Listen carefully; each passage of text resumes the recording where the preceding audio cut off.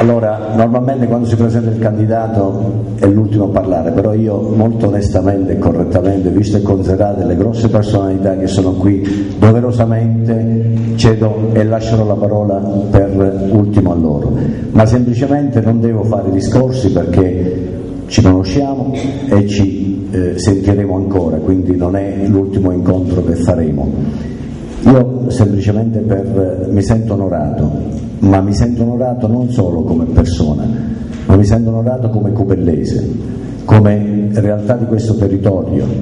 come dimensione di questo territorio, per la vicinanza e la presenza di questi amici, di queste grosse personalità del mondo politico a livello nazionale e non soltanto a livello nazionale. Io seguo molto, seguo diversi incontri della politica provinciale, non solo. Ebbene, quando sento, io se mi permetti ti chiamo nonno Gaspari, quando sento il mio nonno Gaspari a 88 anni con quella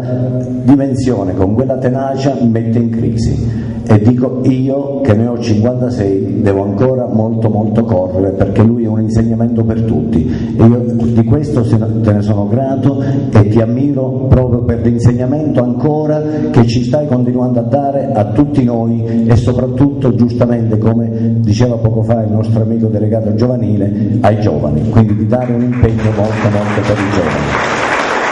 La politica.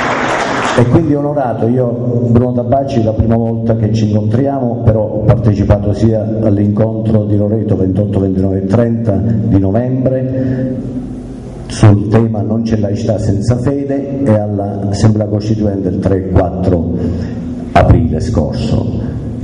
Un passaggio, Bruno, ecco, è una persona veramente di altissimo spessore culturale ma di altissimo spessore umano. E quando quel passaggio sui fondi dormienti, no? Quel famoso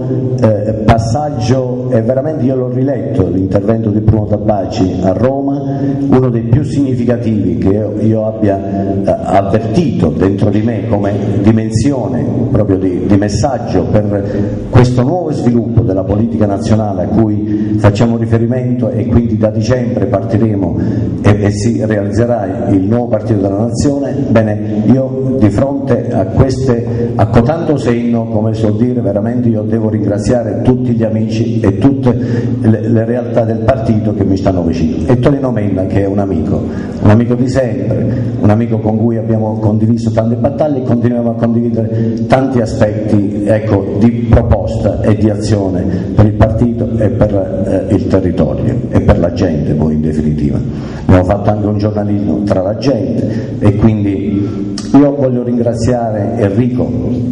ci ha lasciato perché abbiamo sentito, ma mi sta e gli sto molto vicino. È un momento difficile, duro, faticoso, siamo veramente molto stanchi ad ogni livello, anche perché durante il giorno si lavora,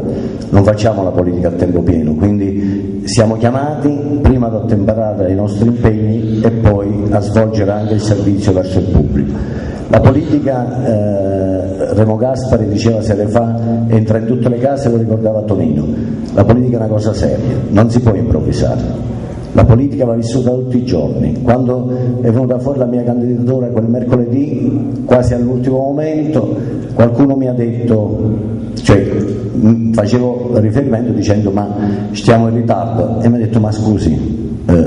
Peppino, ma ti conoscono tutti, ma perché hai bisogno di fare la politica durante la campagna elettorale? No? La fai tutti i giorni, la fai di continuo, in ogni ambito, nel sociale, nello sport, nelle varie attività che si sviluppano. Non abbiamo mai fatto un percorso politico per propri interessi e per propri affari. Questa è la differenza, e allora in questa fase qui, queste riflessioni non le dobbiamo dimenticare, perché durante la campagna elettorale diventiamo tutti delle schegge, si diventa tutti schizofrenici. Bisogna riflettere sulla storia, sulla raccontabilità di ognuno di noi, ed è lì l'azione fondamentale che noi dobbiamo sviluppare nel momento in cui andiamo a esprimere la nostra fiducia e che poi avremo da gestire per 5 anni. In un attimo ci abbiamo 5 anni, diamo un consenso per 5 anni, stiamo attenti, è fondamentale. Quindi io sono onorato, vi ringrazio di cuore per quello che farete per questo territorio, saluto gli amici di Montedorisio, gli amici di San Salvo, e che mi stanno vicino, mi stanno dando una grande mano, e anche gli amici di Nentella, che ce ne sono tanti ancora che ci stanno dando una mano rispetto a questa cosa qua. Quindi io non mi dilungo rispetto a tutto quanto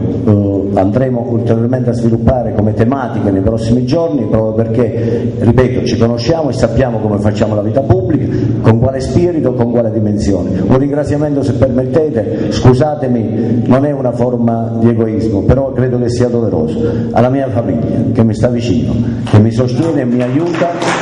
e condivide con me tutto un percorso difficile, perché noi facciamo la politica con i nostri fondi, diceva bene Enrico, a noi nessuno ci paga, tutto quello che vedete è frutto del lavoro nostro.